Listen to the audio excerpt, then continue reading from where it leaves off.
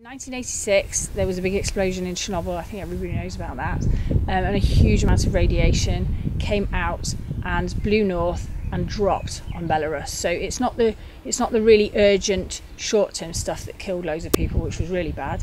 It's the long-term effects of the radiation that dropped onto Belarus. 70% of what blew out of Chernobyl landed on Belarus, and over 25% of their land is now contaminated. So it was set up by Olwen Keogh about 20 years ago, and essentially it's there to relieve the suffering of the children. So if they can escape from Belarus, where they're living in the contaminated conditions, for a month every year between the ages of 7 and 12, it helps their immune system to cope better with the effects of the radiation.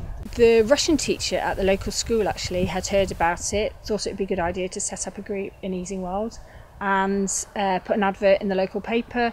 And I went along with her friends. Olwen was there, she made a presentation, and that was it. I was hooked. I just wanted to help these kids. Because the contamination will be there for thousands of years, the grass is growing in contaminated areas, the cows are eating the grass, so the milk's a bit contaminated, the vegetables are growing there, they're living there.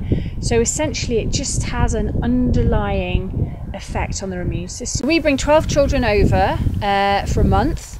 We have 12 host families here in and around Easingwold who the children live with for the month, and then they come with 2 interpreters, so we need 2 interpreter hosts as well.